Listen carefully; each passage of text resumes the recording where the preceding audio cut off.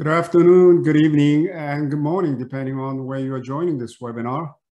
Welcome to LMU's special panel discussion on positive personal career and organizational impacts from study abroad. My name is Young-Sun Park. I'm a professor of international business and management at Loyola Marymount University in Los Angeles, California. I'm also the director of the Center for International Business Education, often called CIBE or Cyber. This program is funded by the grants awarded by the U.S. Department of Education. LMU is one of 15 universities in the country that receive these prestigious cyber grants. The LMU Cyber serves as regional as well as national resources to students, faculty, and business practitioners by connecting the workforce and technological needs of the U.S. business community with international education, foreign language training, and research capacities. As part of our mission to help improve global competitiveness of the U.S. companies and industries, LMU Cyber has been offering special lecture series on various topics of international business that need our attention. Today, we have prepared a great program to discuss the benefits of international education and exchange worldwide as part of the programs to celebrate International Education Week. International Education Week was created as a joint initiative of the U.S. Department of State and Department of Education to promote programs that prepare Americans for a global market and attract future leaders from abroad to learn and exchange experiences. LMU has also joined American Council on Education's Internationalization Lab last year to reinforce its internationalization efforts. I've worked as a member of Education Abroad Group, which evaluates LMU's current engagement with education abroad programs to increase student interest and participation in education abroad opportunities. Today, we have invited several LMU alumni who participate in the various forms of study abroad programs during their time at LMU to share their experiences and testify impacts on their personal life and professional career. They'll be joined by Ms. Gina Tesla, formerly Director of Commercial Business Services at Microsoft, and currently she's a VP of Sustainability and Social Impact at Coupa Software in Seattle. She will discuss the valuable assets that employees with a study abroad or other early international experience bring to an organization, thus making them more attractive to employers.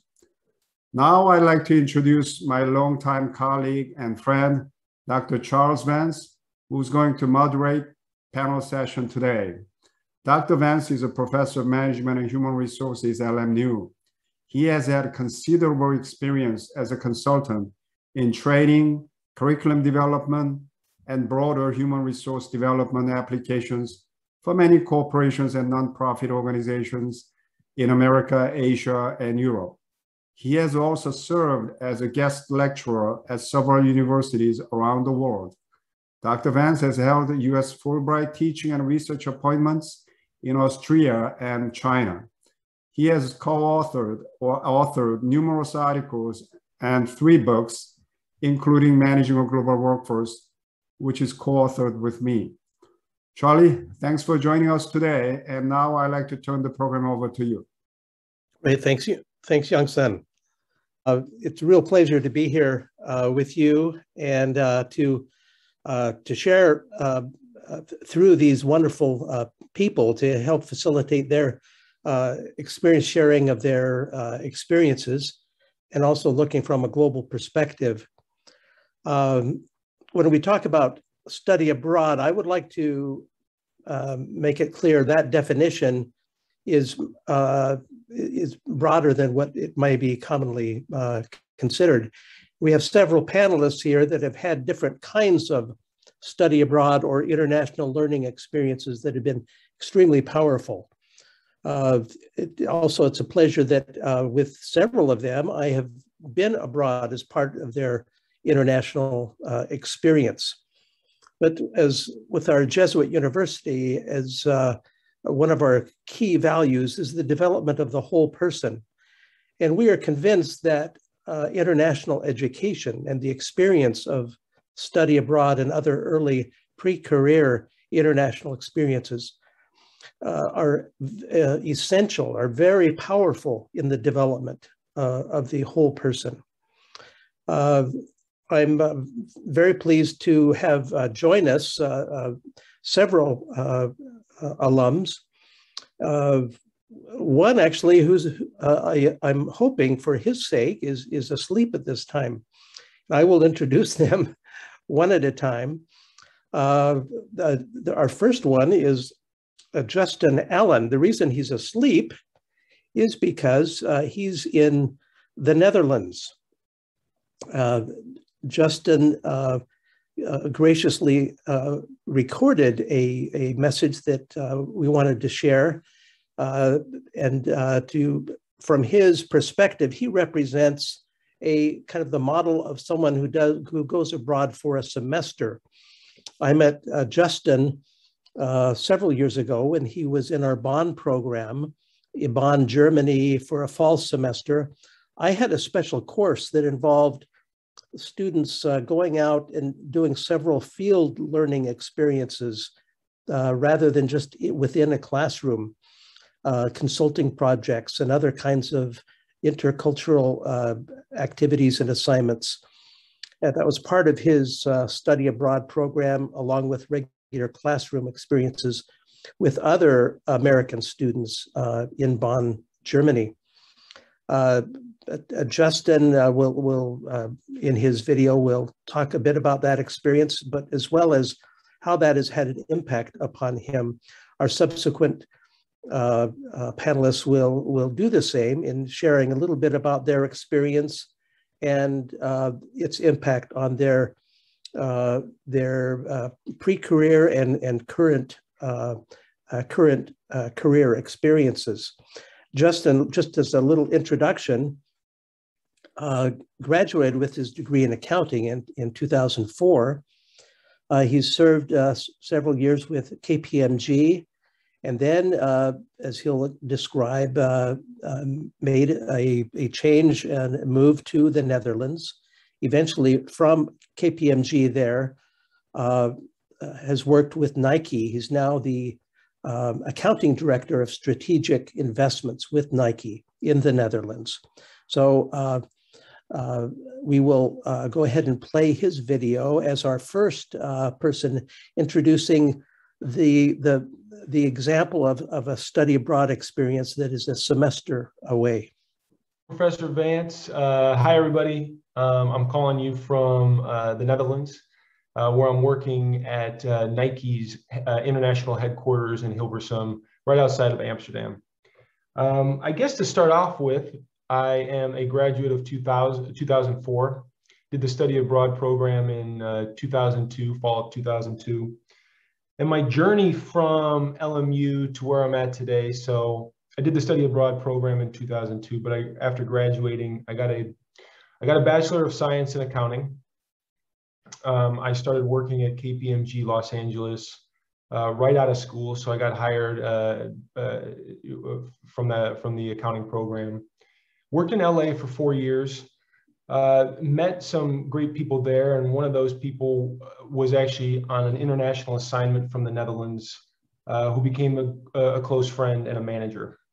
So still living in LA, thought, loved it there, but need to expand my horizons and looking to travel. So I had loved my study abroad program, and Amsterdam was near the Bonn program where I did my study abroad. So got the opportunity to do a 3-year rotation in KPMG Amsterdam. Got to work with international clients, international colleagues. And there I met my wife, who wasn't at KPMG, but she was Dutch. And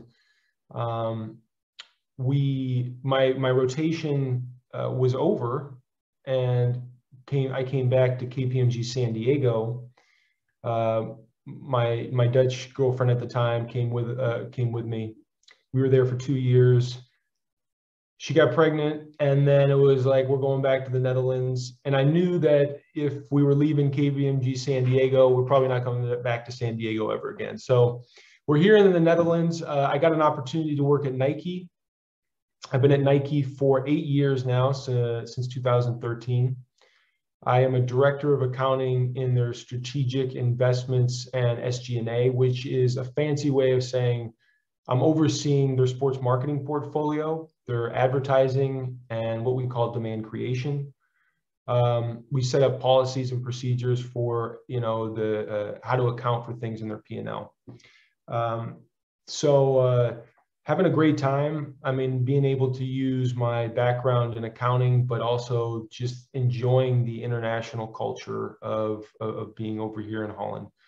We've got 3 kids now, and looks like we'll be staying here for quite a while. Let's see, what are the things that I greatly enjoyed or what were impactful from an international experience? First off, I wouldn't be doing this if I didn't hugely encourage you to do an international experience, and do a study abroad if you can, with Loyola Marymount or whatever university you do. But you get out of your comfort zone.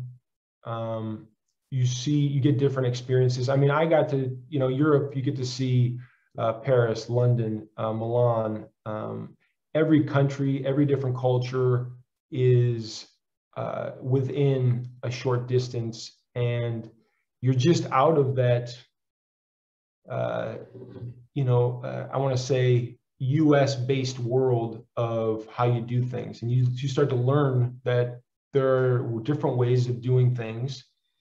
And you also start to learn a little bit about yourself on how,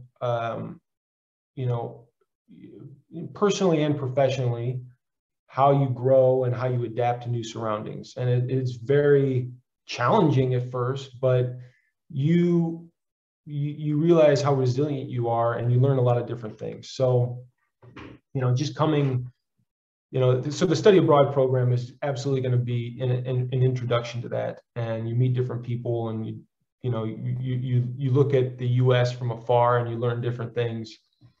When I came over here from KPMG, and I started doing accounting in the Netherlands versus the US, it was, just the way they documented things, the way that they worked with, you worked with your clients and what was expected of you, what you wore to work. Things were just different. It just wasn't, it took you out of your comfort zone, like I said, but it was just a eye-opening experience. And you get a culture shock, not everybody speaks your language. You just can't easily find out how to do things like you would do at home, but you learn to adapt, and you challenge yourself, and and you just become stronger and wiser and more experienced for it. At Nike, I work with, so we have offices in pretty much every country in the EU and South Africa. We have regular conversations with Italians, people from the UK, Germans, French. They have different styles, and they have a lot of great ideas, and you get to hear those different ideas and work with different people.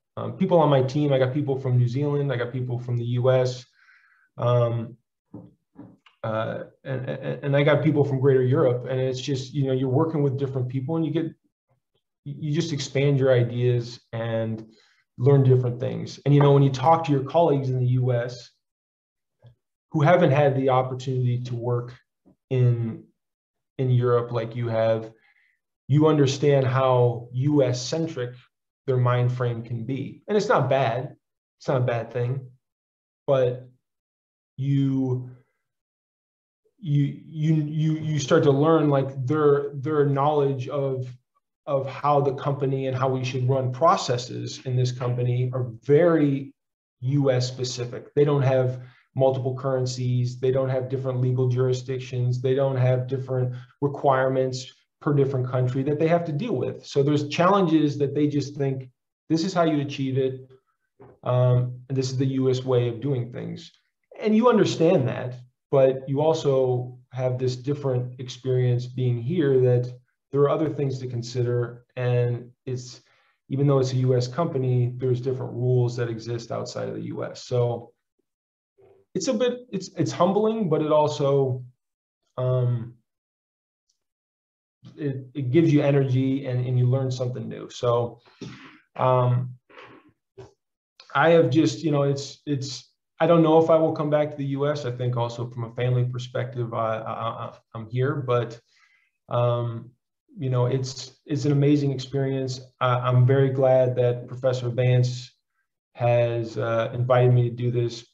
He's encouraging you guys to get these experiences. If you do have the opportunity to do it, whether in your studies, whether professionally, I think that you will never regret that opportunity. And personally and professionally, it'll always be something you'll appreciate. Is there anything more, Professor Vance, that I missed, or I can also talk to you? So you mentioned kind of the, you learn resilience in the study abroad experience, or at least you begin to learn that you can bounce back. You can, you especially learn there are different ways of doing things, different perspectives. So those are there other kinds of things that stand out to you from your actual experience that made you different? Self-awareness, you mentioned, kind of getting to know yourself better. Anything else that stands out from the study abroad experience? It's, I'm trying to give you some more concrete examples, but I think when growing up, I grew up in Vegas, and then I lived in Los Angeles, and I never had the idea of learning another language. I never thought, I just figured the way of things, of how we worked in LA and how we worked in Vegas, and how you communicate, and how things, buying a house, how you engage, every little element of your life, you just feel comfortable, and you know how to find out how to do things. When I came, and I kind of talk about the resilience, you come over here and I talk about culture shock, and you see how other people are doing things, and it's not the way that you're used to it. You don't know how to find out how, you don't know if you're having trouble with your landlord, or you're having trouble with setting up your cell phone, is something as simple as that. Or even in the work environment, how are we documenting our specific controls for accounting? Or how do I engage with these different people in other countries if they're not responsive to me? Whereas in the US, you expect them to bow down to the accountants. You have to adapt your language. I never thought about those things, but it was to be honest with you, my not in the study abroad program, but when I came over here for KPMG, after probably a month, I was already like, I'm ready to go home, because it was such a shock to my nerves on having to do all these things that were so easy in the US, but it were so hard here. And frankly, family was like, you're not coming home. You gotta stick this out. And then you slowly like, hey, you know what? I'm gonna learn how to drive stick shift. I'm gonna learn how to learn some new language. I'm going to learn how, I'm going to watch how my colleagues are doing something, and I'm not going to try and enforce the way I do things to them, but maybe I'll adapt how I do things. So, everybody around me in the US, you kind of felt like we all understand how we do things and how we get things done. And then when you came here, everything got blown up. And so now it kind of turned a perspective on, like, everything that I feel comfortable with, you can be uncomfortable, but you can learn new things to do. And that kind of thinking, I think I really appreciate after being abroad. It never would have challenged you professionally and personally if you didn't step out of the comfort zone, which I think in large part was the US and just how they, how things work there. So for students that are considering study abroad, what kind of preparation would you recommend that they do to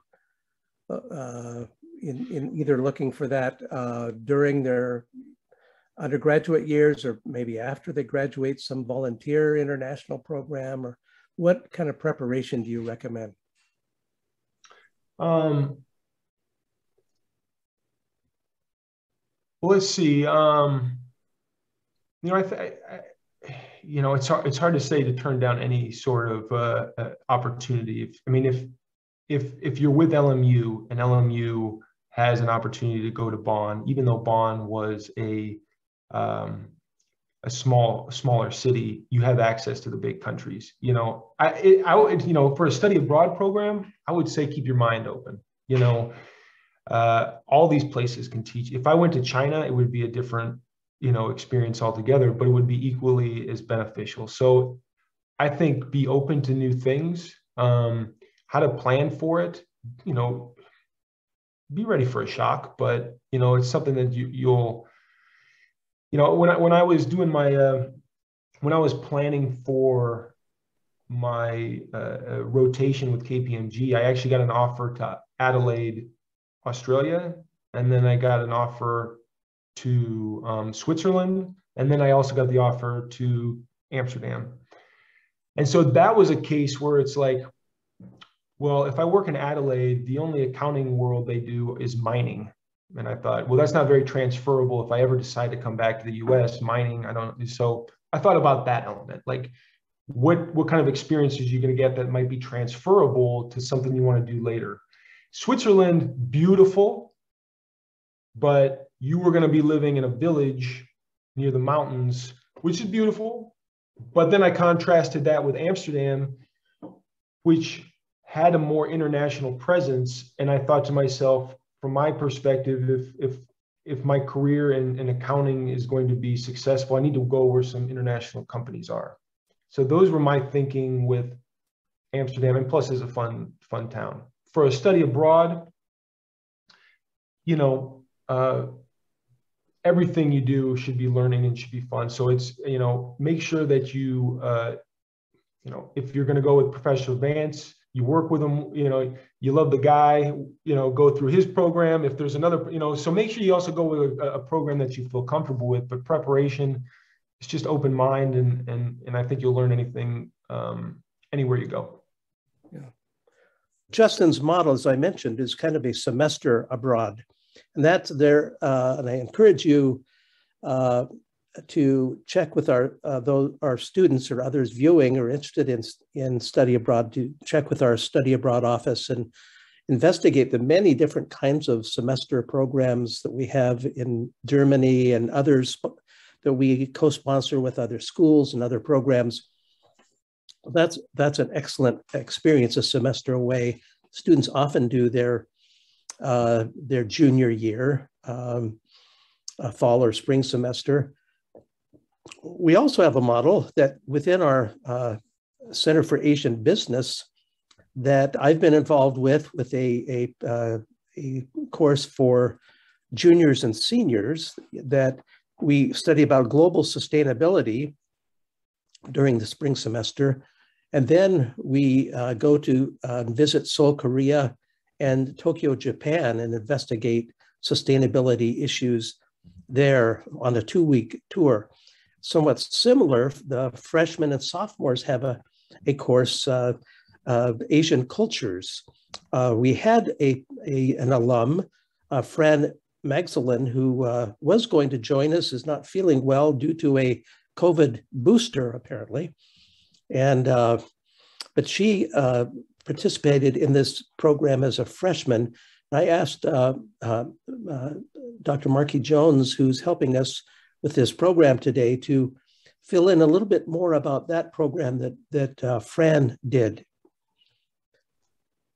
Thank you, Dr. Vance. I'm happy to share about the Exploring Asian Culture course. As you mentioned, this course is geared for freshmen and sophomores, and we've been running this program for over 10 years now. The course is a spring course, and it teaches, gives an overview of the political history of China, Japan, and Korea. And students learn about culture and introductory to business practices. And then after the semester ends, they're taking their lectures. They'll spend 1 week in South Korea and 1 week in China. And so we've had over about 150 students so far that we have sent on this program. And many of the students have had just amazing experiences and have come back to share those with us. So we hope that students will be interested in taking this course. Then the next time it'll be offered will likely be next year. All right, thank you very much, Marky. We have other kinds of models or examples besides a 2-week summer program after a semester of study or a regular semester study abroad. Even for graduate study, international study opportunities are highly advisable where at all possible. I have had a pleasure to be involved with our MBA program for several years, and its comparative management systems program, in which faculty would work with a team of students for over a year, and after the school year, we would go and visit 3 to 5 different countries related to a particular research topic. I had the great pleasure of working with Namdi Nwosu, who is our next panelist. Namdi received his MBA from LMU in 2010, and his undergraduate degree in business was from University of Notre Dame. Since, or actually probably during and after his MBA, for several years, I believe 17 years, Namdi has worked for Cintas, is now a general manager of Cintas. So I would like now to turn the time over to Namdi to talk about his experience and insights of the benefit of that program for him. Thank you, Dr. Vance. So I was part of the CMS study abroad experience actually in 2011. So just over a decade ago to complete my MBA at LMU. As Dr. Vance mentioned, it was a 2-semester program, so a full school year, and ended with a study abroad trip. So during the school year, our class actually met only once a month to work on our specific project. And like any team that you form in the classroom during those 2 semesters, we had limited exposure to one another. But then we went on our trip, and so our trip was to Asia. We started by flying to Singapore. We spent a few days there, and then we went to Delhi in North India, spent a few days there. Then we flew south to South India to Bangalore, spent some time there, and then we finished the trip with by spending some time, almost a full week in Hong Kong. In total, the trip was about 3 weeks long, and it must have been 25 to 30 students. So 25 to 30 young professionals. So it was a great experience. You can imagine a group of 30 young professionals flying around Asia together, occupying the same plane on the same flight, on the same bus to and from different places in foreign lands, and staying at the same hotel, and even having dinner, once or twice a week all together. So really develop a strong bond there. As far as the work, this was an MBA course. So within the group, we had our own teams of about 6 or 7 students that had been working on a specific project. We started at the beginning of the school year. And in those 3 weeks abroad, as students, we were working together on class deliverables, presentations. We did a lot of benchmarking with businesses in foreign countries, and we hung out a lot together as well. My team spent time with executives from different companies like Bain, General Motors. We even went to the ABC Network Studios and spent time with executives there, and there was a few others. And for me, as a young professional at the time, I was 5 years with my company. The trip really validated, my company's training and development program. In many cases, these large companies that we were benchmarking with were doing the same things and had the same training programs and strategy that we were employing. So one of the takeaways that I have from the trip was the strategy that many of these companies employed by hiring locals to ultimately take over and run their operations. So now in my current role as general manager, I make an effort to hire from the local communities that we service. I believe that folks from the community are more vested in the community. When we do that, we end up with a demographic that reflects the marketplace. So I want to give credit to Dr. Vance. I think him and his team 10 years ago did a great job with the agenda. They always set a little bit of time to get work done. But at every destination, we spent about half a day as an entire group doing some sightseeing and tourist type stuff. I remember in North India, we took a short trip to the Taj Mahal. It's an experience I'll never forget. In South India, we ventured out to some castle and rode elephants for the day. And there was plenty of leisure time built into the agenda. And many times folks, ventured out and explored and traveled the area for a day. So really great experience, unique experience for a young professional, and an opportunity to again travel foreign lands with a large number of like-minded young professionals. So that was my experience, and thank you for your time. Thank you, Namdi. Let's now move on to another person who represents the option of study abroad, actually going a full year abroad. Lisa Reed who received her Bachelor's of European Studies in 2009. Also in 2016, received her Master's, actually, that was at LMU. Then she went on to George Washington University in 2016, received her Master's of International Education. She has now, and so pleased, is able to join us at LMU as a study abroad advisor. She's a program advisor in our LMU study abroad office. So Lisa, I would like you to talk a bit about your example of the full year away experience. Of course. Thank you, Charlie. Happy to be here today. So when I came to LMU as a student, I had no idea what I wanted to major in or what I wanted to do after college, but I knew I wanted to study abroad for as long as I could. So I did that. As Charlie said, I studied abroad for a full year. My whole junior year, I spent one semester in Germany with Dr. Vance, and my second semester I spent in Paris. Initially I wanted to do a full year in the same place, but I'm actually really happy I had the opportunity to do 2 different locations because it gave kind of 2 different opportunities of what study abroad can be for a semester. The first semester I was in Germany with Dr. Vance and other LMU students, so it was kind of a safe dive into the study abroad experience. And then my second semester, I went on a program that had students from all over the US. So it really opened up my perspective to see other students in a similar position as me, but coming from different areas all over the country. And I graduated from college, had no idea still what I wanted to do, but I was looking around for different jobs, different opportunities, and I ended up getting hired by an American tourism organization based in Paris.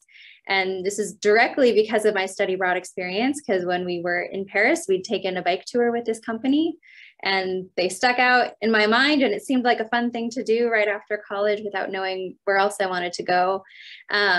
And it was one of the best decisions I ever made, because I ended up working with this organization for 2 years in France and then for a couple of years in the US as well, because they had tourism operations in DC and a few other cities. So it really opened up some really fun doors and opportunities for me immediately post-college. And when I started kind of taking stock and thinking of where I wanted to go next, I realized that it all came down to my study abroad experience. Everything was directly linked to going abroad, the experiences I had, the things we did. You think taking a bike tour might not mean anything, but it actually paved the way for a few years for me, definitely, and still to this day. So then I decided I wanted to work in study abroad because I wanted other students to be able to have the same opportunities and experiences that I have had. So I went and got my master's at the George Washington University, as Dr. Vance said, and now happily I am back here at LMU. So everything has really come full circle. I now work in the study abroad office here, advising and working with students and helping them figure out where they want to go, when they want to do it, where could be the best place for them to go. And it's really exciting to be on this side of things and to be able to see students in the same position I was, not really knowing what to do or where to go next, but wanting that experience. So for me, what stands out from a study abroad opportunities is really just the opportunity itself. I had no idea what I wanted to do, but because of being abroad and being exposed to new things and being in these new situations, more ideas came to me than I had ever realized. And so one thing I want students to know and to be open to when you're going abroad is just to be open to what might happen. We all have our own expectations and our ideas of where we might go with our lives and what we want to do. And those are wonderful to have, but just be open when you are going abroad that something new might stick, a new opportunity might come your way. You don't want to necessarily close the door on that because it may lead to something really amazing. My life would definitely be completely different had I not studied abroad, and I can see the direct links to that. The other more tangible, immediate takeaways, which we always want to remind students of, as Charlie said in the beginning, it's education of the whole person here at LMU. And I also very firmly believe that study abroad is definitely educating the whole person. The courses and academic work are a huge part of it, but just the personal growth that students go through when they're abroad and when we see them when they return, it is always phenomenal to see as they've matured and grown and the experiences they've had abroad, what they bring back with them. And things that really stand out, especially moving on into workplace and thinking of what you're going to do later on, the flexibility and the creativity that students gain when they go abroad.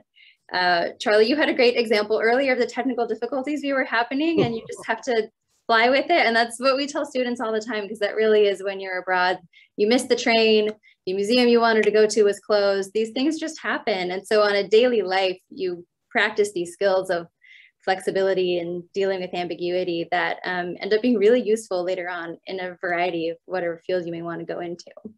Great. Thank you very much, Lisa. That's really, really helpful. Yeah, I just totally want to emphasize again how critical having the international experience is. A lot of my research is, a lot of researchers find that to develop a global mindset, a kind of a cosmopolitan perspective, is very hard to do within a classroom within your own country. And I've had students in other countries. I remember one, I was working with two of our students in China, in Guangzhou, China, and another one from another university. And one of the students said, I've learned more in this past month here in China than the whole past year at my other university. So the intensity and the power is just incredible for having this international learning experience that no other kind of learning in your own country in the classroom can provide. I'd like now to go on to another alum, Dylan Joyce, who received his Bachelor's of Business in 2009 at LMU. I met, I believe, a few years earlier in a similar course as I had with Justin Allen. In this course, I gave them several assignments, and this was pre-COVID, of course, and a lot of this was delivered on a distance basis. But I'd also go there for a week to Germany to visit with the students and give an exam and do a lot of site tours and things. Just wonderful.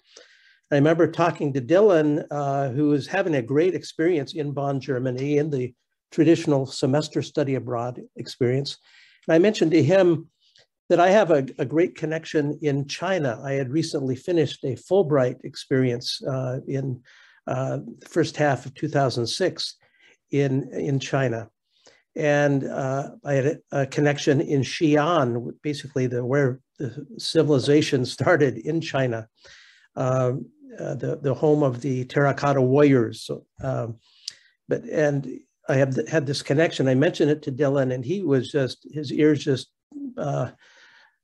popped up. He was so interested, and we were able to work out for him an international internship that next summer after his study abroad in Germany.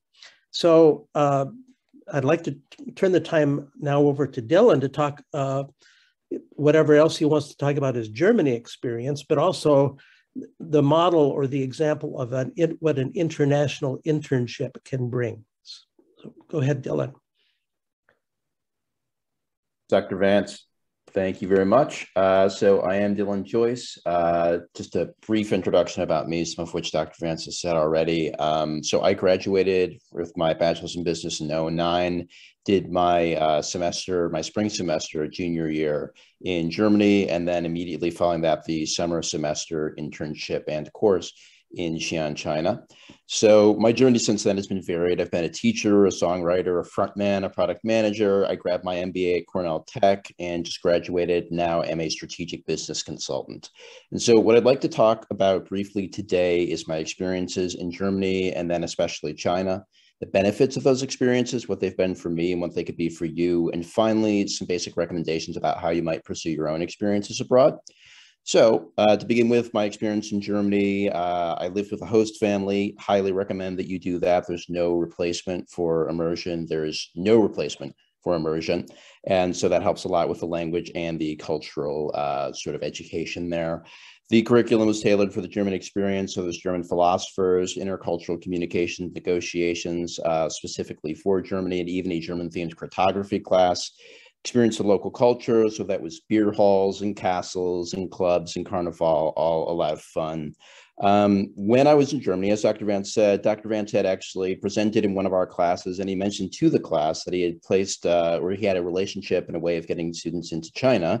And as he said, I immediately perked up. I asked him after class if he could do the same for me. And within, I think it was only a few weeks, we had set a plan. I was in correspondence with the man who would be my boss and my host there. And so I think an interesting point is that when I told my classmates this, they were shocked. How did I pull this off? How in a program of ambitious students, business students, how did I get the internship of the world's most important rising economic power? And the truth was that everybody was in the room and everybody heard the same thing, but simply by paying attention and taking a small amount of initiative and making myself open to the generosity of Dr. Vance, I was able to basically be the one that got this opportunity. Simply by being the one to ask, I received. So cut forward to a couple months later, landed in Beijing, then went to Xi'an. It was utterly unlike anything I had ever experienced. I felt like I'd landed on the moon. The language, the food, the social norms, everything seemed different, if not completely opposite. I stuck out entirely, as you might imagine. When I went to the zoo, the other visitors pointed at me. So the fish out of water was a very challenging experience, but ultimately that's what made the experience valuable. So I was working as an assistant to the president. I was generating, refining business plans. I gave presentations to his staff on American culture. I was attending meetings with him and networking with his contacts. I saw how business was done, and specifically how business was done in China. So I saw how he, a master networker, built coalitions and pitched ideas to new business partners and all important political connections. I saw how he managed people. I saw how he balanced those competing priorities and how he determined when to redirect his efforts and when to double down. So it was incredibly educational in a way that, as others have said, simply could not be recreated in the classroom. It was real world experience in a completely different environment. So the benefits to these are, I would say, in two categories: the career advantages and the sort of personal and developmental advantages. The career advantages, frankly, I think are less important, but I'll cover them because you're probably at least somewhat motivated by those. Obviously, it looks good on a resume. for a number of reasons. First off, it's just not something that a lot of people can say, especially if you are in an environment that's especially dissimilar from your regular one. It demonstrates an ability to function in higher ambiguity environments and function well. It obviously gives you familiarity with other cultures and languages that can get you staffed on other projects. It can even open up the door for you to work in a foreign country after graduation if that's something that you're looking for. So those are all important and real career and professional advantages. But I think the more important thing is the personal and the developmental aspect of it. It truly does expand your mind. It allows you to prove yourself to yourself. And finally, it really helps to develop relationships in a way that you basically can't do in any other situation.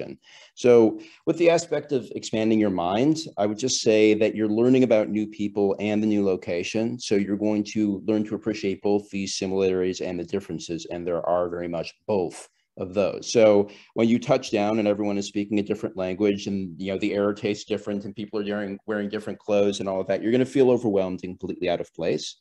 And you might believe in this environment and these people are fundamentally and totally different from you. And then you stay a little longer and realize that actually deep down, everyone's the same, that we all love our families and we have ambitions and disappointments and we get happy and sad and everything else. And finally, you stay long enough to realize that both of those things are true, that there are common and important features that unite us all, and there are unique features that distinguish us. And ultimately, the growth is going to come from embracing both of those things. And so in doing so, you're not just going to learn about their environment, you're going to learn about your own, and you're not just going to learn about others, but you're going to learn about yourself. So specifically in China, you can say that China's cultural roots are in Confucianism, which very much establishes a lot of differences and almost dichotomies between China and the US. So China's more collectivist, typically, America's more individualist. China tends to be more hierarchical. America tends to be a lot less deferential to hierarchy. And where Chinese communication is often indirect and suffused with implicit meaning, Americans are often direct and implicit, and we tend to just sort of speak up loudly. And so there are 1,000 other contrasts. And looking back, I took a lot about my perspective, my way of life for granted before I went on that trip. But by being confronted with completely different perspectives and ways of life on a daily basis, my understanding broadened on how societies and people could be. And so I was able to see the strengths and the weaknesses of both. And I tried to incorporate the best of each into the way that I looked at the world and the way that I behaved. And so briefly, secondly, with these experiences, I proved to myself that I could function in an extremely different environment, that I sort of have what it takes. And so starting a new job or a new educational program is much less difficult when you've already done both of those things in a completely foreign environment. And finally, relationships. People bond in times of adversity. And so in the same way that immersion accelerates learning, it also accelerates the development of relationships. So I saw that in Germany. I made friends very quickly. We discovered new places together. We went into unfamiliar situations. We learned about each other in those situations and learned that we could trust each other. And those bonds last. I still keep in touch with some of those people today. In China, I was taken in by my boss's family. I was given a Chinese name. I was introduced to their close friends. They were extraordinarily hospitable. And since then, I've actually met with them on trips to the US and even advised her daughter on where to stay when she attended grad school in the United States. So the relationships, the things that you learn about yourself and the things that you learn about others are all incredibly rewarding and really can't be gotten in the same way in any other strategy or in any other environment. And so my basic recommendations, if you would choose to do something like this, is first pick the experience that's right for you. So that could be a couple of weeks, that could be a semester, that could be the full 2 semesters or a year program, whatever is comfortable for you. And it could be that you sort of, as Lisa was saying, you sort of jump in with sort of a more moderate experience and then decide that you're ready for something more pushing your boundaries, I suppose. And so I would recommend that you ultimately do try to push yourself outside of your comfort zone. You're young. This is the time to take risks and grow. LMU is ultimately going to make sure that you are okay, but you should be basically putting yourself in new situations where you're not necessarily sure what's going to happen or how you're going to deal or how you're going to grow, but that's how you get better. And finally, if you go, I would set a few intentions for the trip, places to visit, a level of like linguistic or cultural fluency, and just setting some milestones and maybe even grabbing a buddy on the trip and sort of helping keep each other accountable. And so I would close by saying, again, this is an incredibly rare experience. You're very much in good hands with Dr. Vance and the rest of the team. They're very trustworthy and experienced. They will put you in situations where you're both safe and also challenged. So I would highly recommend, if you're at all on the fence here, go. It's a rare opportunity after graduation. A like one may not come by again soon. And there's no better environment to bond and no better education than travel. So please go, and happy to answer some questions later on. Thank you. Great, that's terrific, Dylan. Thanks so much on that. I also realize that Dylan's experience represents often what we can see where someone does a study abroad experience in more traditional, like a semester abroad, but then develops a greater kind of interest in a more intense experience in an international internship. Often the internship may be in the same country. In Dylan's case, it's in a whole different part of the world. But we often see an initial semester abroad followed by a more immersive international internship experience that are both very, very valuable. We have another casualty, Jacob Coronel, who had received his master's in education at LMU in 2016, is not feeling well. But I wanted just to introduce him because from his experience of a student Fulbrighter, the Fulbright program is a great national development program for scholars and for students. We are now sharing information about some past alums who have been involved in the Fulbright program. So on November 18th, as part of our International Education Week, it looks like November 18th, 11 a.m.,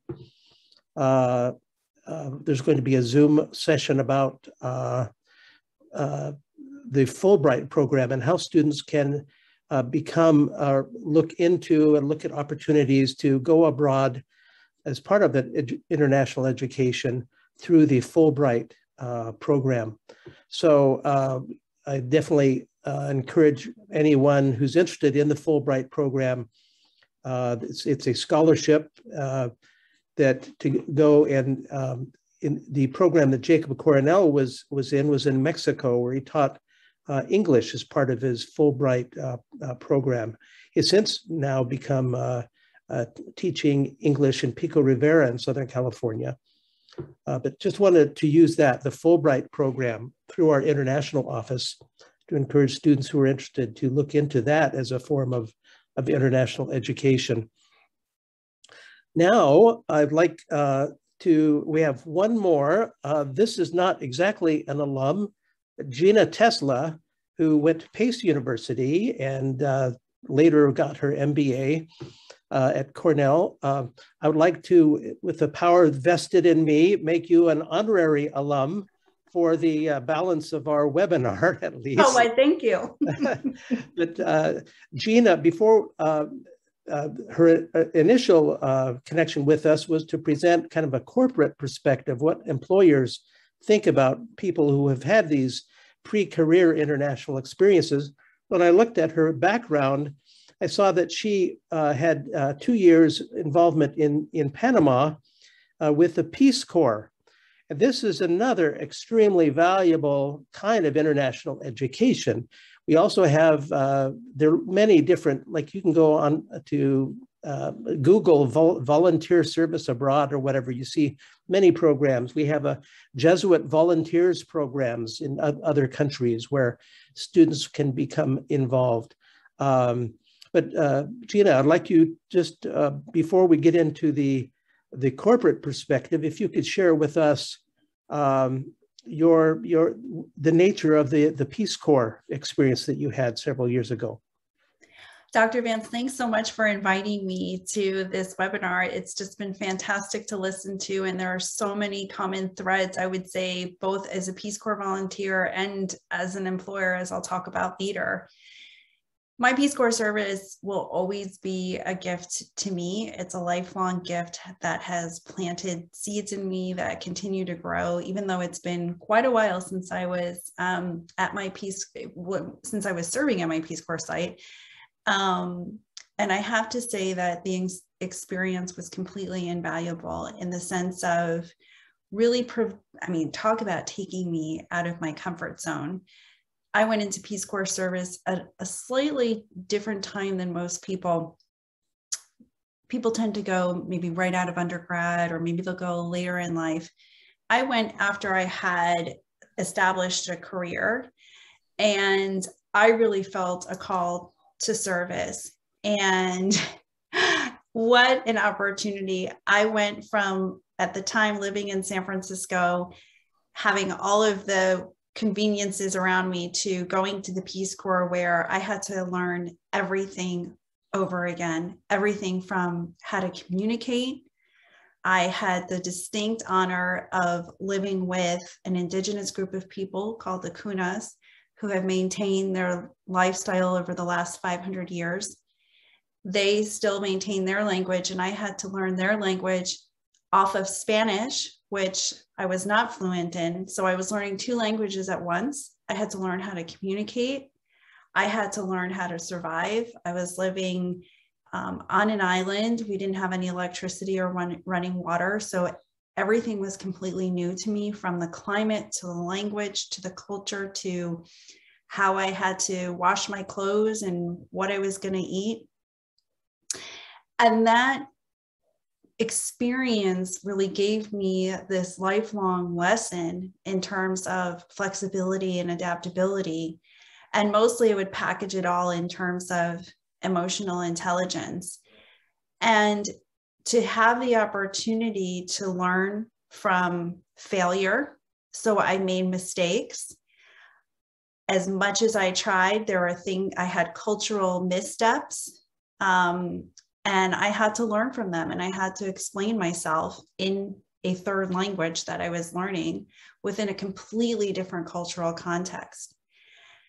That gave me the tenacity and strength to know that if I could succeed in that type of environment, I could succeed anywhere. And I say that it's a gift because it's not any one experience that kind of where I closed the book and said, well, this is something that I did, and that was a chapter in my life. Every day I have the opportunity to apply the lessons that I learned from Peace Corps, specifically listening. It is so important to just stop and listen to people and to take the time, and people really appreciate it. You can't assume that you know where somebody else is coming from. And it really gave me that firsthand experience, which has benefited me tremendously throughout my life and throughout my career. It's helped me in terms of leading global teams. My most recent position at Microsoft, I was leading global teams and managing people from all over the globe. And the only way that I could do that successfully was by listening. So I'm so grateful for learning that from the Peace Corps. I talked about flexibility and agility. Every day, I didn't know exactly what I was going to be doing. And I had, the best laid plans of what I might be teaching that day, in terms of, I was teaching English like many Peace Corps volunteers do, but I was really there for community economic development. So I was working very closely with the community in terms of how they could support their tourism activities. And I might have said to myself, okay, today I'm going to go through XYZ lessons, or I'm hoping to accomplish this certain thing. But like many Peace Corps volunteers, if you woke up and it happened to be raining, then maybe nobody would show up to the meeting, or maybe there would be something happening in the community, or the people that you were working with decided to go out fishing for the day for some important reason. And so it just really taught me that I had to be flexible and I had to be adaptable, because otherwise I would have just been completely frustrated all the time. And I'm not going to claim that this came through experience. So I had plenty of frustrations, but that moment in which I heard another person, in this case, I was working with a women's cooperative, and I heard, one woman detailing one of the lessons that I had been trying to impart to the other. And I thought, oh my gosh, like, it actually was worth something. And that elation that I felt was worth all of the frustration that I had from this kind of service. So listening, being flexible, being adaptable, and also to me, I mean, fundamentally what it taught me was I learned so much more from the people who I served than I think that I ever imparted to them. So it just gave me just a whole nother level of gratitude, made me quite humble, going from a position where, as I said before, I thought that, you know, I had achieved a lot in my career and I was living in San Francisco and having a great life. And here I went from that to not even knowing really truly how I could feed myself, get my water, do my laundry, and talk to people and survive the very different climate. And so that taught me just a deep sense of humility, and gratitude, you know, such gratitude for the opportunities that I've been given. And so, you know, I think that those are the types of building blocks and life lessons that are very helpful in terms of whether it was when I continued my studies. So after Peace Corps, going to Cornell, working with, you know, international teammates. As a parent, it's helped me. And certainly it's helped me both as an employee and as an employer. I would encourage anybody who has the opportunity to serve and to study internationally. You will be giving yourself a gift that will pay dividends for many, many years. There's so much more I could say, Dr. Vance, about Peace Corps, but I believe you want to move on to the panel. And actually, I didn't mention earlier, but I believe all the panelists are open. If anyone is interested in following up specific questions, that if you send me your email, I can pass on to any of the panelists for further connections.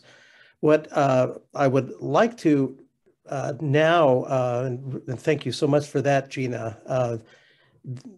What we have seen here is that under the umbrella of study abroad, there are many different kinds of experiences people can have after a semester study or a full year study, a 2 or 3 week international business or international study tour.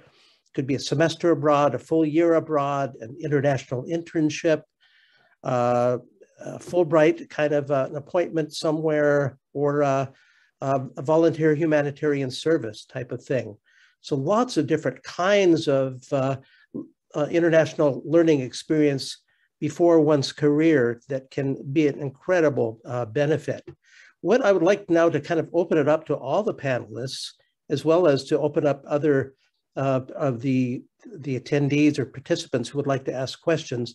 One that I see and would like the panelists to comment on, that it looks like a huge part of and common part of this international experience is the self-discovery and the kind of the increased self-awareness that the international experience provides. Can any of you comment on that, or is that definitely a commonality?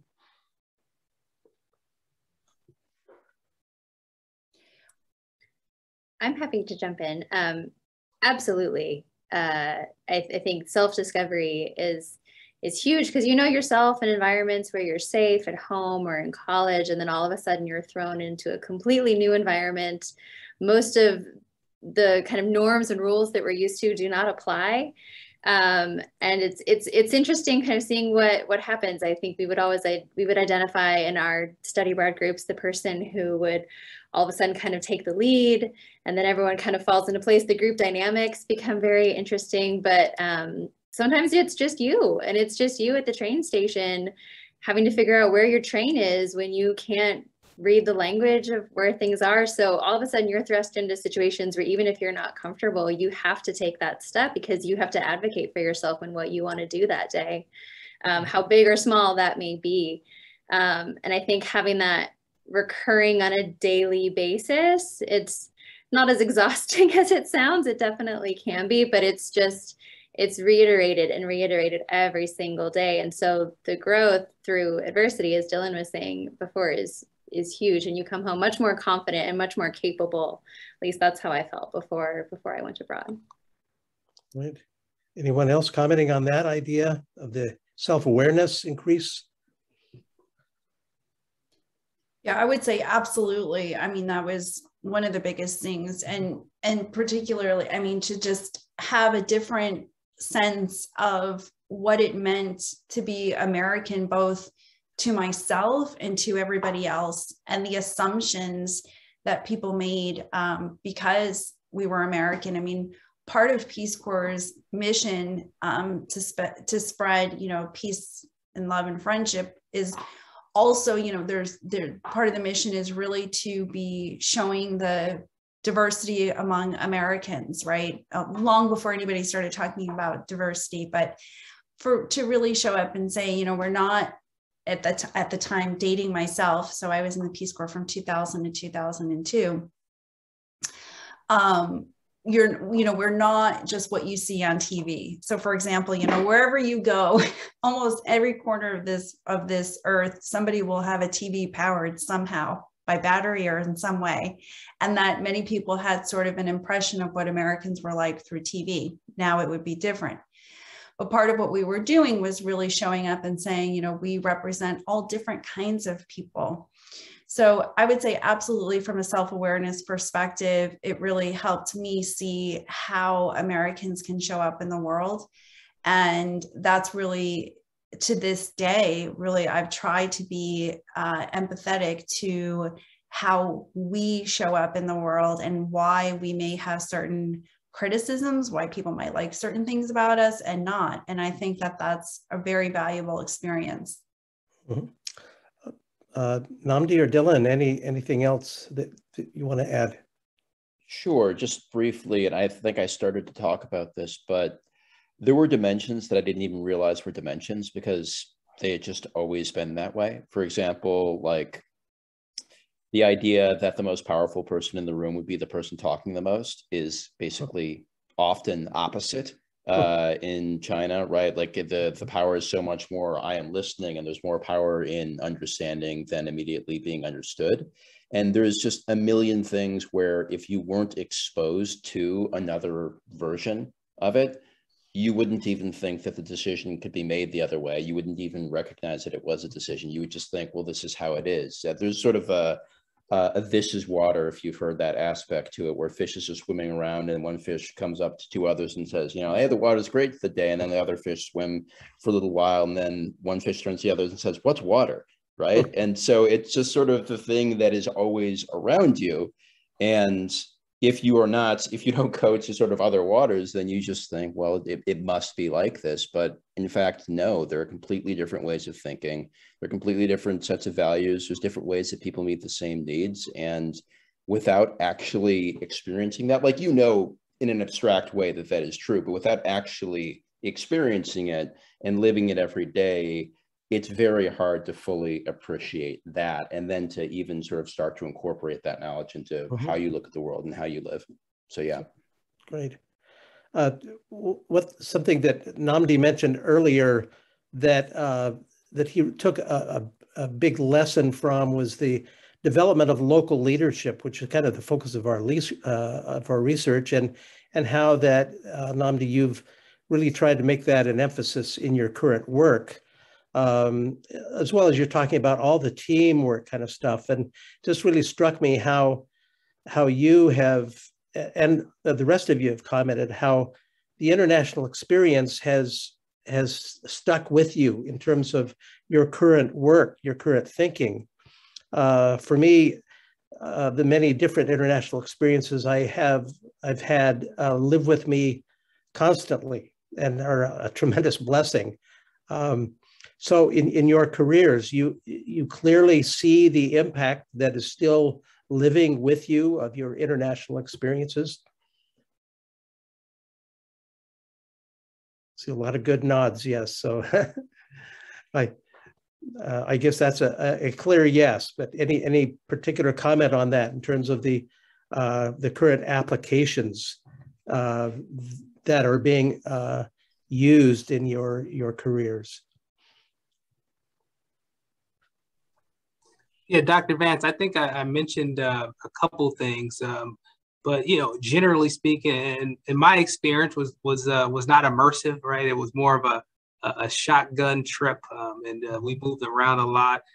Certainly developed a lot of relationships with the students that travel with us, the staff on your team. But I think going into different businesses, which was our focus, certainly gave some affirmation to the way I've gone about things, and also I think helped me look at things from a different lens, right? Hey, maybe we can change some things in how we in our approach.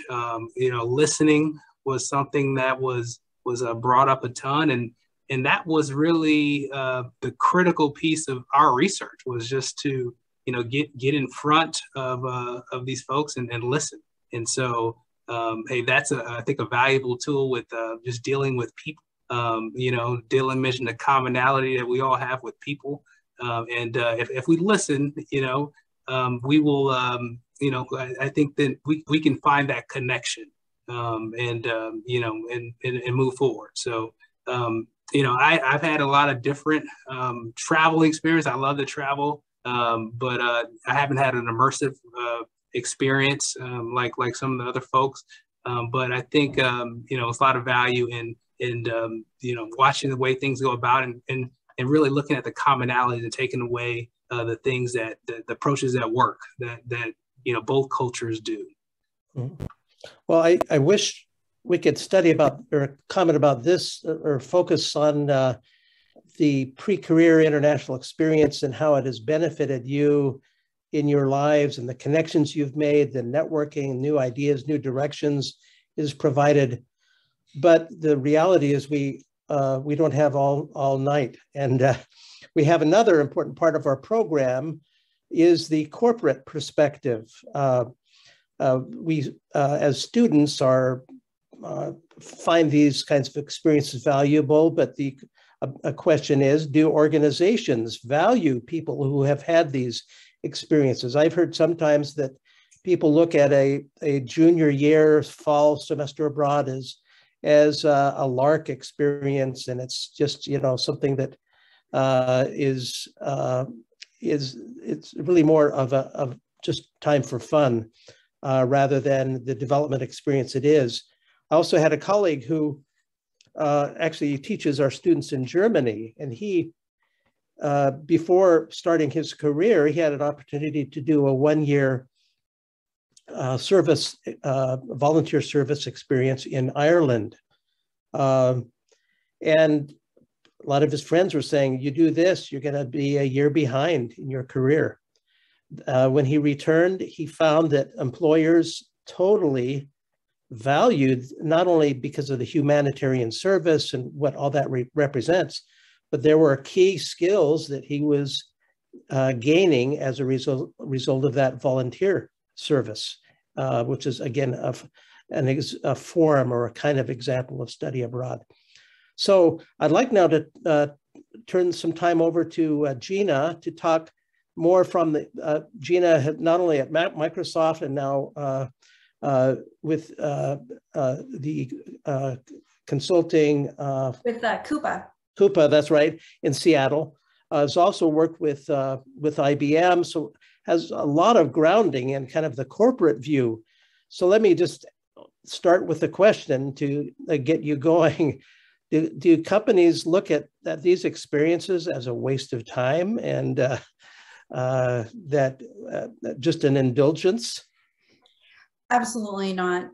This kind of experience is completely invaluable, and I think is absolutely complementary to what you learn in the classroom. But to have the type of experience that we've all been talking about, as I've been talking about my Peace Corps experience, if you have a few hundred volunteers in one particular country, every single one of those volunteers is going to have a different experience, just like everybody here today has had a different experience.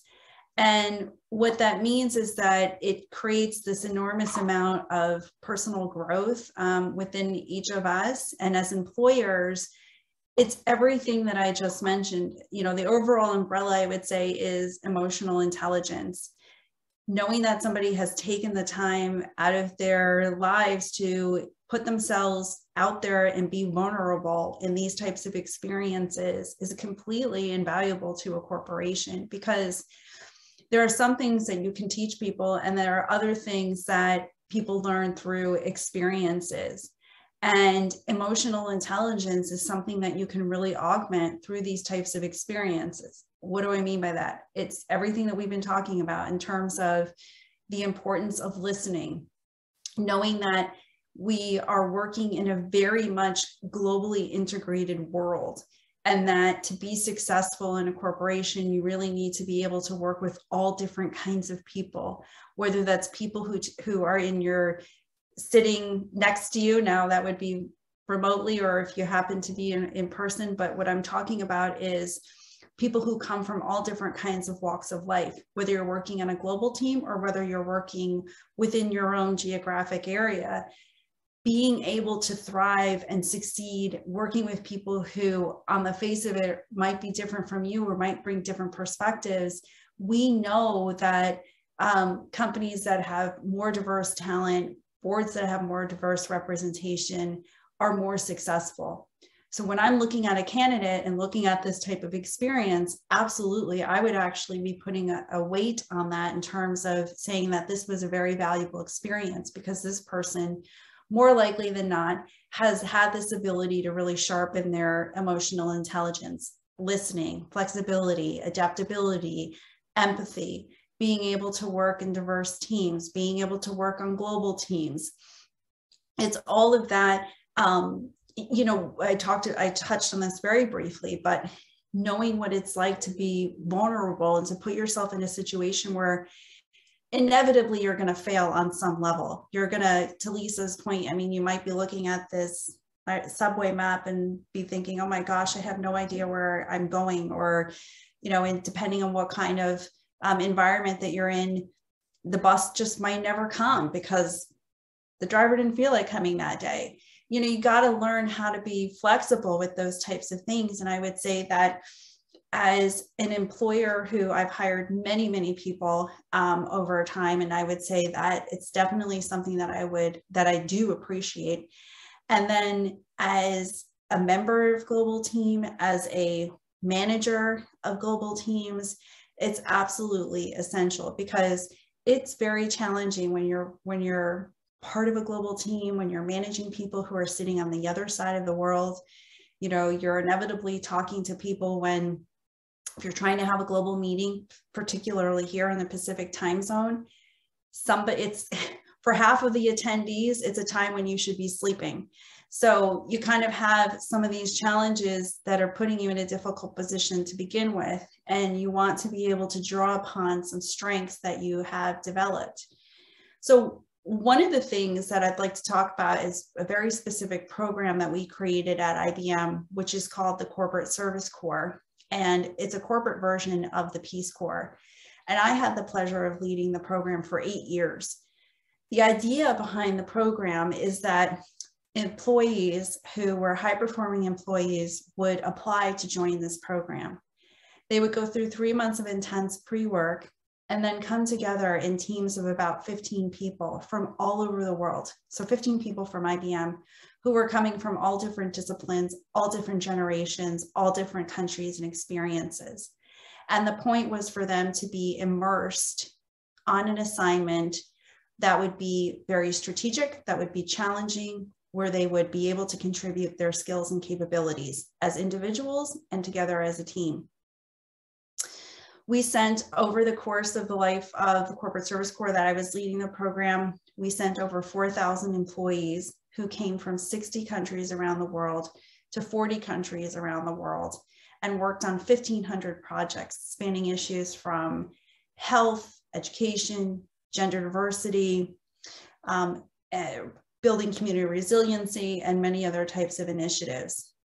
And what we learned from this program, and when we started off thinking, okay, maybe we'll send a couple of hundred people and let's see how this experiment goes, to where under my tenure, we had, had 4,000 people who went through the program. And the reason why it was so large and why IBM invested in this program was because it worked, because it gave people an experience where they had to go into a very ambiguous situation. As much as we gave them the pre-work, as much as we explained what the situation would be, they had to fly from somewhere, some corner of the globe to another part where they were meeting up with 14 of their colleagues who they'd never met in person, and had a very relatively short period of time to solve a very significant challenge, and to do that in an environment that was completely foreign to them.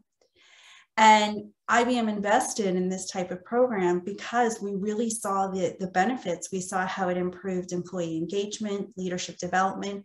We were able to make significant contributions to the community, and it brought visibility to IBM, and it helped us open up new markets and do many, many other things. But keeping it sort of focused on the topic at hand, we invested in this type of program because we really saw the benefit of people being in a challenging situation with colleagues from around the world. And it's a great example of how people had the opportunity to both serve and to learn. And while people, I never set the expectation that it was going to change people's lives, they would come back and say that it had significantly changed their lives, had opened them up to a whole new world. And yes, it was what they had expected in terms of, let's say, going to a country, Turkey, that they had never been, a continent they had never set foot on. They'd never had 4 weeks to immerse themselves in a service-based assignment. All of those things were true.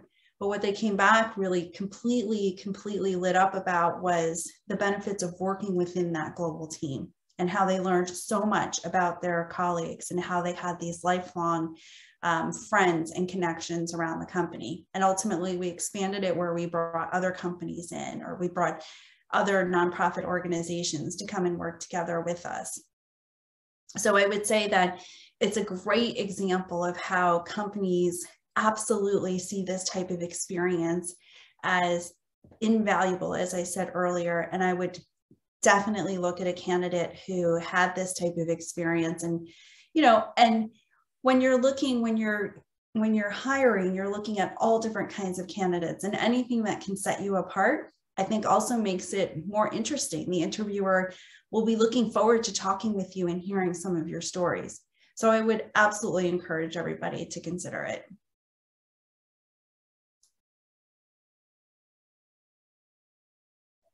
Oh, your microphone's off. There we go. What, especially in hearing about the stories and seeing how those experiences can translate into their new performance or new capabilities. And so they're great stories. And what's essential for all of us is to see how we can translate and make it have a positive impact on our current work and activities. So it sounds like a big yes, that employers definitely value students that have had past international experience and are able to see how it can enhance their company activity. Yeah, definitely. What I really like your example with IBM is how they use that in kind of developing what we call this is a corporate culture, where they're developing relationships all around the world of IBM employees that, despite deep cultural differences, they develop common bonds, common values of the company that transcend the national cultures into kind of a corporate culture, corporate identity. That's right. And the program was so successful that we would have our clients coming to us and saying, how do we create this type of program? And we were very open with all of our intellectual capital in terms of the program design, A couple things I'll talk about is, one, we worked with USAID and an NGO to offer basically a playbook in terms of how companies could engage in this type of activity. The State Department hosted the celebration of our 5-year anniversary because we worked very closely with the State Department. As I said, we were working in 40 different countries around the world. And when you think about citizen diplomacy, this was a great way for us to embark in citizen diplomacy and to work with organizations that the State Department was also supporting. So it was terrific for us in terms of connections to the public sector for us as a company. And then our clients would come to us and say, how do you do this? And we would say, why don't you come along? And we had many different clients who would come and join us. And to your point, it became, you know, hey, you're JP Morgan and you're Johnson & Johnson. No, it was you're Lisa and you're Dylan, and we're all working together. And people became, you know, the labels came off because people were really focused on the particular issue that they were working on. There are many companies who have created their own version of the corporate service corps. So Pepsi has their own version, Johnson & Johnson, JP Morgan Chase, many companies. So I would also encourage people, when you're looking at companies, to see what kinds of opportunities they provide for this type of service. Mm-hmm. Great. We have some questions from our participants. Let's get into these. This is probably a good one to be addressed to Lisa, who knows a lot of our different programs. This question basically, students that have kind of a functional focus like marketing or engineering or something, versus other students that are just very broad like international business or international relations. Are there study abroad programs that may be more suited for people with a functional focus like engineering or film and television or something like that? Yeah, this is a great question. So at LMU specifically, we do have some programs that are geared towards functional majors. We have a study abroad program for engineers, and we have a couple different ones in film as well as other areas. But I think the key to take away here is that study abroad is for all majors. You can find something anywhere, and sometimes it's even outside of the classroom. I'm thinking of something we remarked upon when we were studying abroad in Germany, and I wasn't even a marketing student, but you could just tell, you look around and you see the marketing that is present in Germany, and we noticed the differences. People were not in the photos and whatever ads there were on buses or in magazines, you know, people weren't as photoshopped as much. People looked a little more normal. They looked very different than what we would see in ads and campaigns in the US. So briefly to say, it's for everyone, and you don't necessarily need to have a major focused program in order to get something out of study abroad, because at the end of the day, you are taking classes, but really it's the personal growth and development, and that can happen regardless of what you're studying in the classroom. And I like to liken it to, it's kind of, you get out of study abroad what you put into it. Kind of like college, like, can you just show up at class, not ask any questions and leave? Absolutely. But you can also show up to class, take notes, participate in the discussion, do the extra credit opportunity at the end of the day. So it's up to you how much you want to get out of your study abroad experience. Okay, thank you. Let's see, I have another question. This is for Dylan. The question is, how was living with a host family? How long would you say it took to get comfortable and used to living in a home abroad? Yeah, so I think that the answer is different depending on Germany and China. So in Germany, I was actually living with a host family. I recommend it extremely. I would almost, I don't want to say this, but I would almost say don't go if you're not going to live with a host family. Like, that's too extreme, but it is so essential to the experience to do that. Otherwise, you're kind of just going back to home base all the time, and you are living amongst your peers, which is, you know, good and comfortable, but it's not engaging with what I think is sort of an essential challenge to the experience. which is speaking the language and just sort of soaking up the culture and just doing something that is truly different. So for me, I would say that it's absolutely essential. In terms of how long it took me to get comfortable, I don't know. I would say that probably roughly a few weeks in, I was fairly comfortable. And by about a month or so, I was basically completely comfortable. In Germany. In China, it was different because I was actually living in like sort of off of the main offices. So it's actually like a very unique experience. But I think in some ways I was pretty comfortable there to begin with, both because I had just come out of a broad experience, and also because while I was sort of very close to the office, it was sort of my own space, so I could always just go back there. Oh, sorry, I meant how soon. Oh, sorry, this is a follow-up question to the other. So yeah, in general, I would just say I very much enjoyed living with a host family. There were times when it was more challenging than just going back to, you know, my own place or going back to, you know, a bunch of people that are from the same place that I was from. But ultimately, it was extremely rewarding, and I would highly, highly recommend it. So yeah. Okay, and Lisa, did you live with a German family or a French family? I did. I lived with both. I had a homestay in both of my semester abroad experiences. And I would say, yeah, I think initially it can be really uncomfortable. You're living in a stranger's home who you've never met before. That is definitely going out of your comfort zone. But the key to remember is that they want you there. They've volunteered to have a student stay with them, and they want to participate in that experience.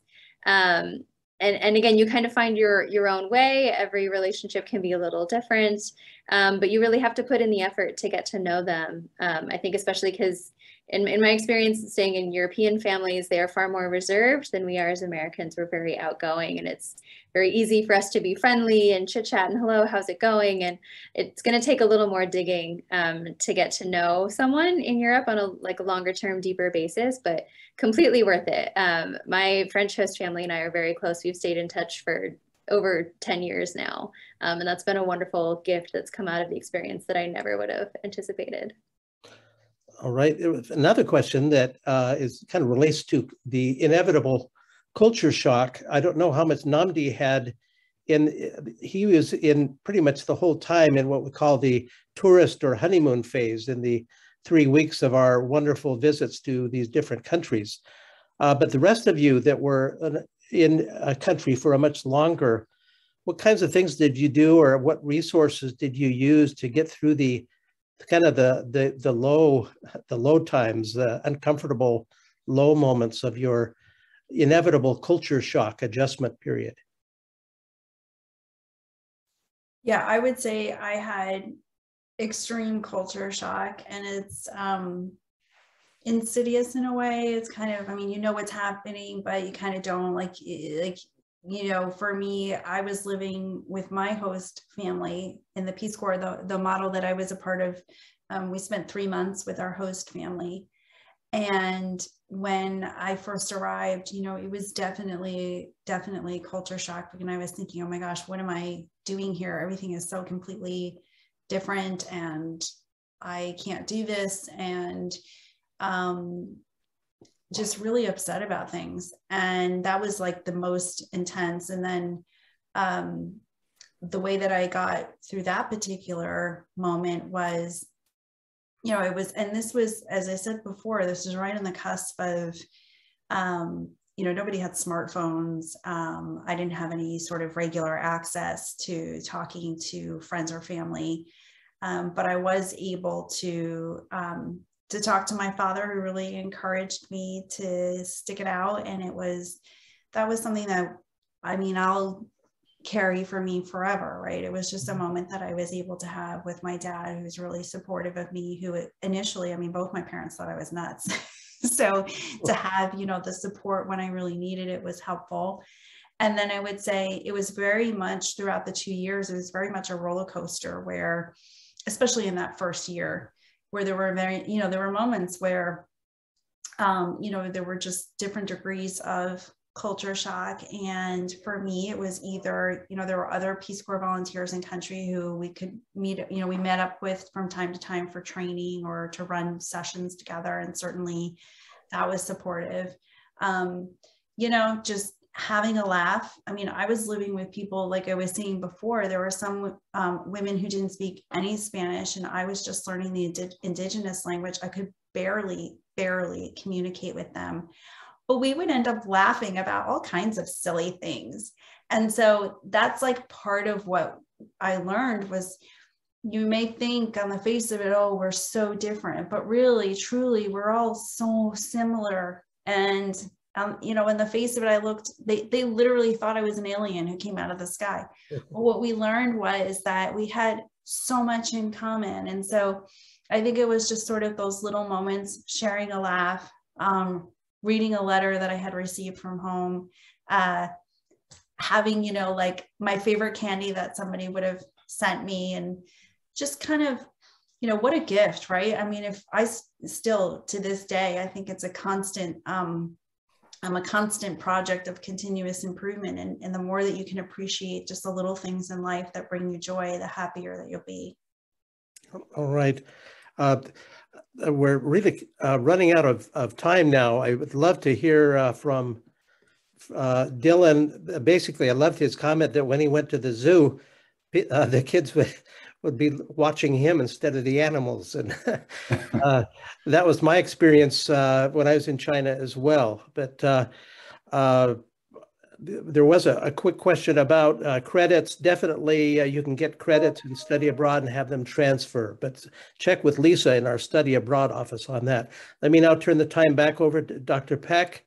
And thanks everyone for your wonderful part of our program today.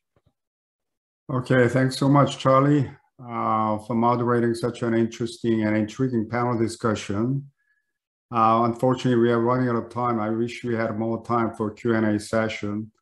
And I also would like to thank Gina, Lisa, Dylan, and Namdi for sharing your precious experiences and insights with us about this very timely and important topic today. Gina, you talk about building emotional intelligence several times that would help develop flexibility, adaptability, and empathy. I cannot overemphasize that more, the importance of developing your psychological as well as social capital that would help building a trustful relationship with people from other parts of the world to cultivate a positive and constructive attitude towards diversity of thought and action. I just wonder if any of you have experienced so-called reverse culture shock, particularly, Peace Corps experience is so profound and compelling. I recently had an opportunity to meet with people belong to the organization called the Friends of Korea. Most of them, they have participated in the Peace Corps in South Korea in early 1980s or the late 70s and 60s and etc. So for those of you who participated in the study abroad program more than a semester, have you ever encountered so-called reverse culture shock and you surprise yourself because I'm so much changed? I feel like that my home country is kind of strange land, without a boss. Anyone? No? Yeah, well, I would say all of the cliches about Peace Corps held true for me. And the most difficult thing about Peace Corps was the reverse culture shock. It was coming home.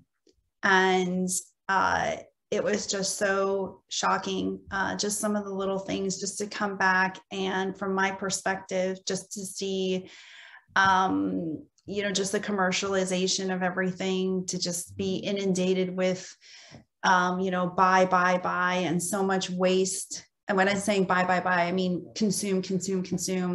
And just the waste and the disconnectedness among people. It was really difficult. I see. What about Dylan or Lisa? No? You're fine? Yeah, I definitely had reverse culture shock. And I think it's just a testament to how well you've adapted to where you were.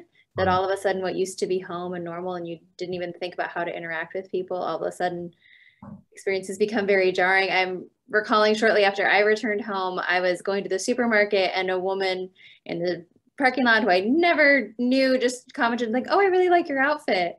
And I was completely thrown at having a stranger just address me out of the blue. It was very kind what she said, but I was just so not used to that very casual American interaction that we have.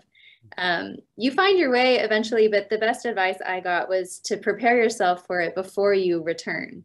I would not have done it if I hadn't have someone tell me, just know that it's going to be different and you just want to be ready for that. I think that could be another topic we can talk about, because you know, I myself that experienced reverse culture shock, and so, well, I'd like to thank all of you who joined the webinar today. I hope you have enjoyed the program. We'll be back with another program in spring 2022. Until then, please stay safe and healthy. Before you leave, I would appreciate it if you could complete the short survey at the end of this webinar. Once again, thank you so much, everyone, and good night, good morning, and good evening, depending upon where you are now. Thank you, everyone. Dylan, Lisa, Namdi, Charlie, and Gina. Thanks. Thank you so much.